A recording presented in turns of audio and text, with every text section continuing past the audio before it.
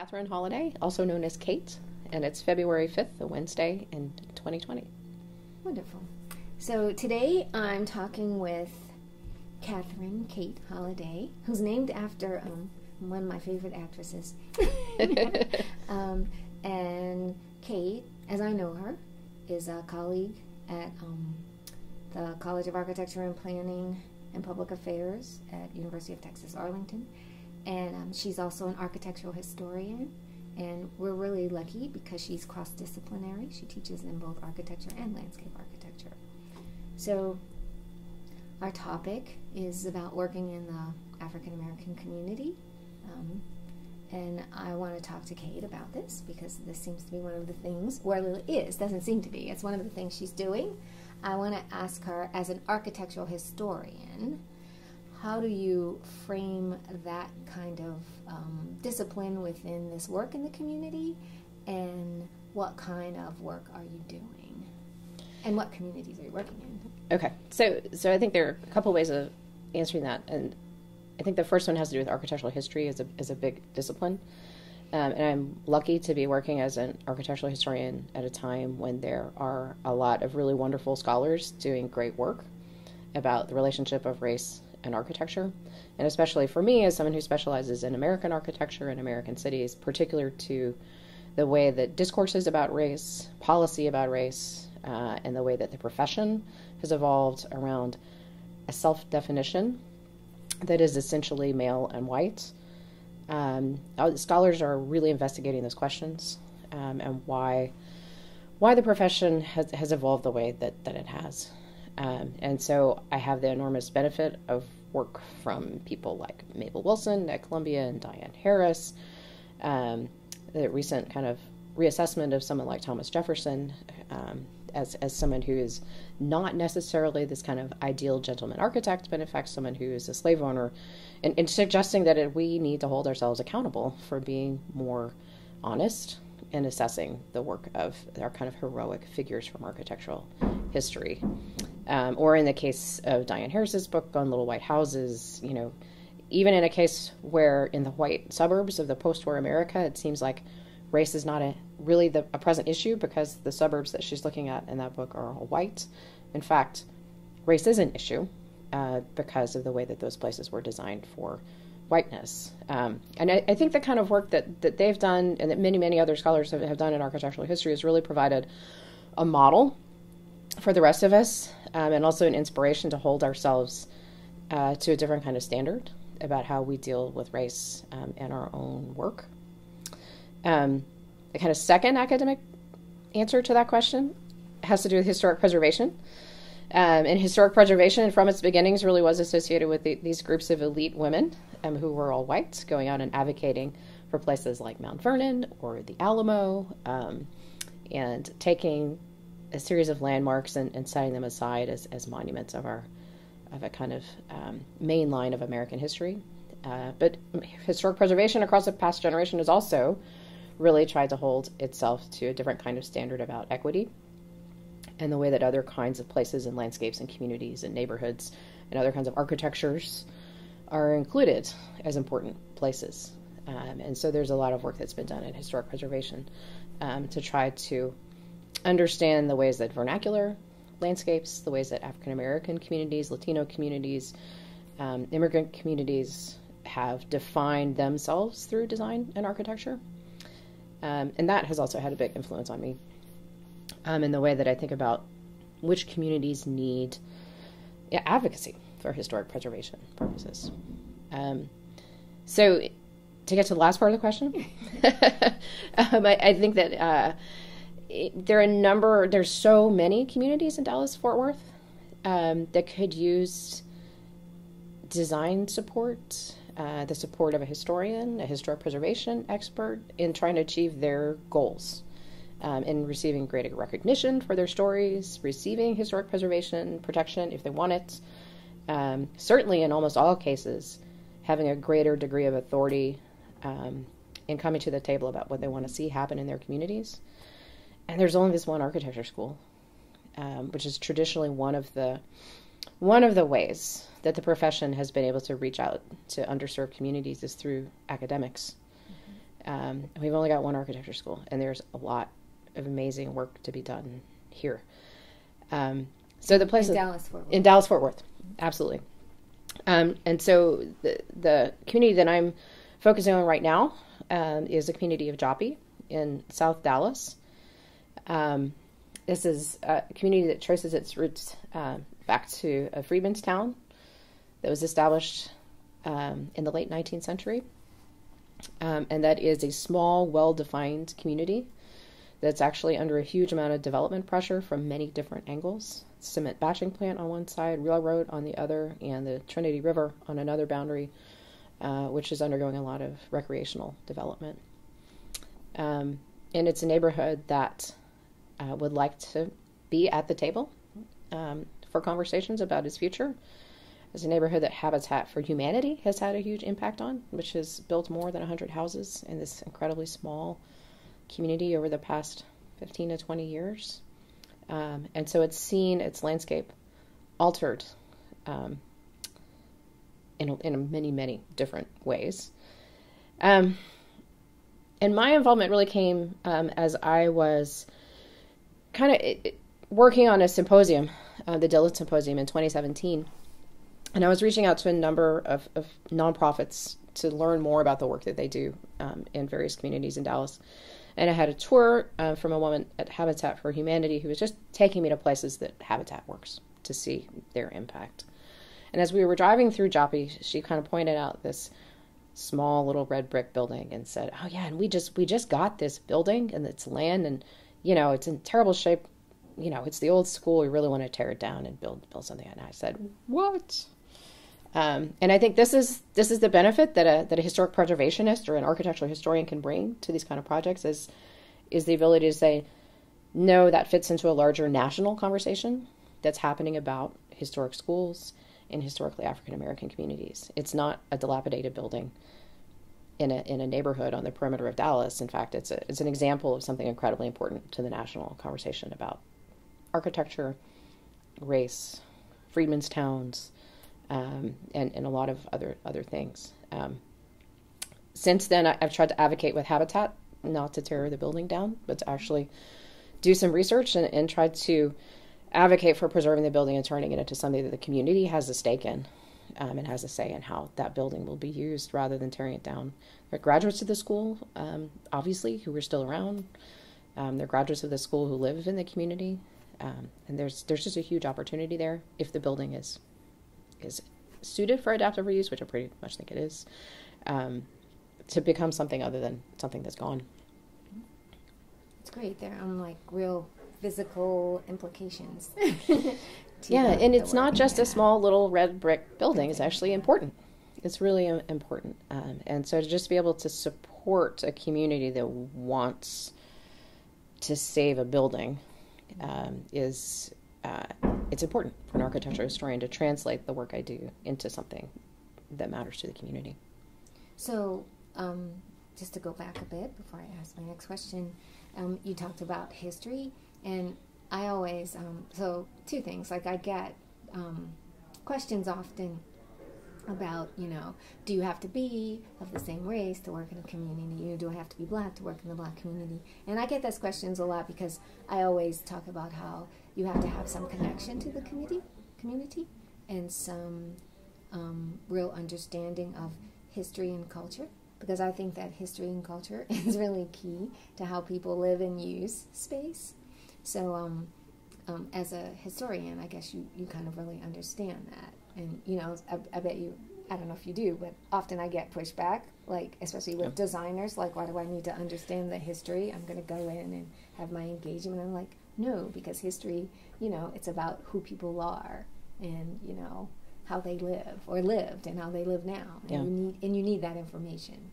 And I always say history is storytelling, right? And design is also a kind of storytelling. And if you're using design as storytelling without the history piece, then you're not telling a full story. I also, the thing that's interesting about history too is, as a historian, it's one of the things that everybody feels like they're a historian, and we all are because we're all storytellers. Mm-hmm. But there are different kinds of history, right? And the kind of history that I can offer is the kind that requires you to go into the archives and into the city surveyor's office, and especially in terms of historic preservation, understand what kinds of documentation you have to provide. And you know, there are these kind of technical, professional parts of being a historian that I think sometimes aren't necessarily appreciated. And I don't say that to say, well, I'm a historian, I'm on this pedestal. It's more that, you know, we're all historians, but there are different types, and we need different kinds at different moments. Do you ever use oral histories or histories from? Yes, and oral history is another kind of history that's incredibly important, and sometimes that kind of professional history will conflict with an oral history, and how you navigate people's memories and stories as fundamentally important to how we understand meaning of place, versus, say, I go to the surveyor's office and I find this information, right? Sometimes those things kind of conflict with each other.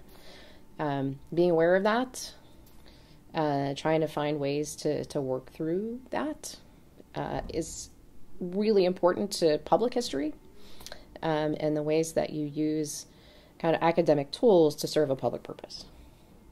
That can be difficult, but there's academic history, there's oral history, there are kind of family histories that we tell to each other. There's just a lot of different kinds of history, and we're in it every day. So, as you mentioned, you are not African American. So, there are probably lots of other histories or communities you could look at. So, I want to know why you chose these particular communities, and then how. And I can say this just because I've actually been with you. And so, how do you get such acceptance and trust, which you have? So that's I think a really good question, because I don't know, right? If it were a formula, I think we would bottle it and hand it out to everyone so that we could all be more trusting of each other. I think that listening is important. So even though I'm talking right now, listening is really important to me. And because I do really believe history is stories, I tell stories in a particular way, but I need to listen to other people's stories. And I take it really seriously. I like listening to people's stories, and I think people can, that's one thing, is I really do enjoy listening. I also think that, you know, kind of related to this larger idea, you know, I think we all have a capacity probably for empathy on some level. But I also, as a woman working in an architecture school, where I'm the only woman to ever earn tenure in the 50-year history of the school, it was an incredibly difficult experience. And I can only imagine what it would be like if I weren't a white woman. And I think after gaining tenure, that perspective on how hard that was for me, and then thinking about how hard that must be for people who add other kinds of differences, right? For African American women, for Latino women, right? Like, you add differences, and it gets even harder. And it's incredibly important to me to create even just a working environment that's more open and accessible to greater diversity of people. And I think in a way that's why I try to hold myself more accountable in my teaching and in the research that I do, that if I want my story to be important, then everyone's story has to be important. And that's not just it's not a ruse. I believe that. And I think that honesty is a part of being able to at least do some of the work. I also try very carefully not to overpromise, because I can't really fix anything in a community like Joppy, but I can certainly help advocate and provide tools, so that in the areas where I do have some expertise, I can just support ongoing efforts. That's great. So that actually leads directly into the next question. So how do you think those in, you know, the professions that deal with the built environment and communities, how can we have these conversations and be open and honest? It's a really hard thing. So you have to create spaces for them to happen. And I think the symposium that we did this year, which you very, very gracefully stepped in as a moderator, the kind of conversation we had at 2019 Dillon Symposium at the African American Museum very much highlighted the voices of community advocates. And I was only sad that there weren't more designers in the room listening. And I do think, architecture, landscape architecture and planning, these are businesses. And there's not always something built into the business plan for listening.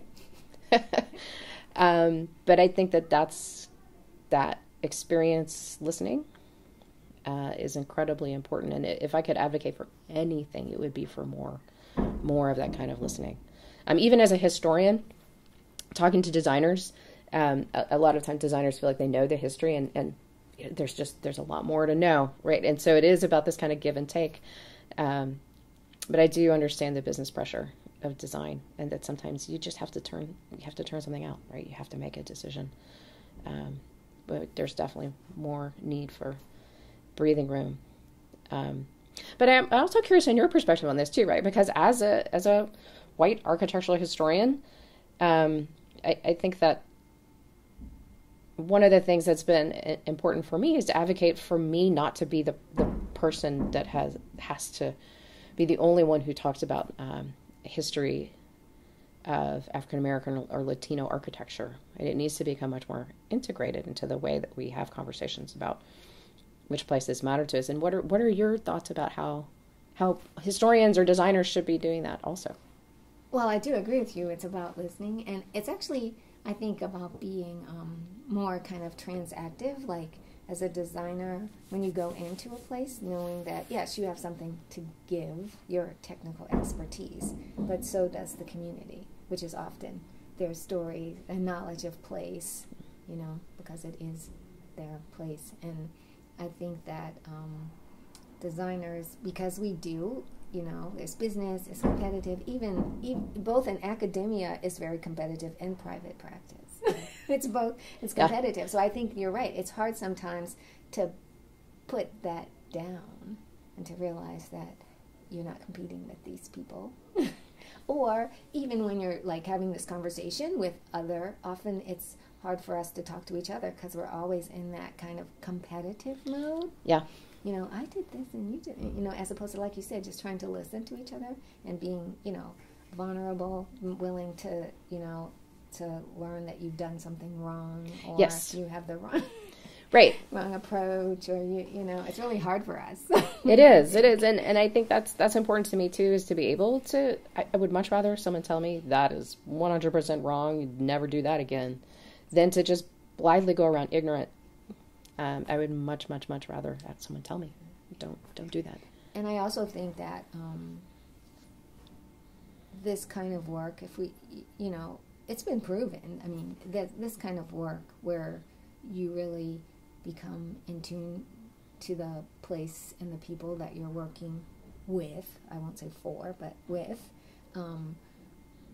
they tend to be more resilient, right? I mean, the communities tend to take care of them more. They tend to appreciate the work. They have a longer life and they have more meaning. Yeah, and I think that, academic work, teaching in a university, you have to pursue scholarly research, right? And you have to disseminate that amongst your peers in this kind of scholarly academic way. And that's important to me. But translating that into something that's meaningful to people who really don't care about my last journal article. Yes. It just has a different kind of life and meaning. I didn't start off to be an academic. I started off wanting to work in a museum, and museums have a public programming mission. And so I think that's part of why this has become a part of what I try to do as an academic at some scale. Just because that's what public storytelling is. How do we think about history, especially in a moment when our history is so contested? Trying to be truthful and create language and knowledge that allows people to acknowledge that the history of this country is not a march towards this grand democracy, right? We have a huge number of roadblocks, right? So not to over-idealize, and to be honest about where American architecture lies in that bigger conversation. Yeah. So the last thing I want to ask you to wrap up is tell us about what you're doing now. But I want to know about something that you're doing now that you're really excited about. really excited about. And that's an incredibly hard question. So I actually think that this school project is actually very exciting to me. The idea that a kind of small nucleus that's kind of off the map could potentially, my fingers are crossed, become a catalyst for a community, and Austin probably has more to say about this too, could become a catalyst for a community to work through issues that have divided them in the past. It could become a catalyst for a nonprofit that has a really terrific positive mission, but that maybe hasn't thought about the implications of what it means to build 100 houses in a small neighborhood, for them to kind of think about what it means to actually be rebuilding a whole community instead of just some individual houses. And if it could be a catalyst also to bring greater recognition to kind of the story of civil rights in Dallas, and the role historic preservation can play in helping tell that story, which is very different than in other southern cities. I think that would just be amazing. So it's pretty exciting. It's exciting, right? If you get it to work on as a story on all of those levels, I think it would be very exciting. So my fingers are crossed. So are you going to have students involved in this? Yes. So I've had students working with me, assembling the documentation. I think the project at this point is really in the hands of an architect who needs to go in and assess the building and just figure out. It is in bad shape. It's been empty for a while. And once that happens, there's a need to go in and do a greater degree of engagement and talk to people about what they'd like to see in the building. I know that Habitat, as the owner of the building, has said that they are interested in the idea of an exhibit on community history. And so there's a huge opportunity to actually bring in oral histories, any kind of family documents that people want to share, right, to kind of create a narrative of their own community with their own stories. Okay, great. Thank you, Kate. This was Kate Holliday, Associate Professor in the School of Architecture at University of Texas in Arlington. Thank you. Thank you, Diane.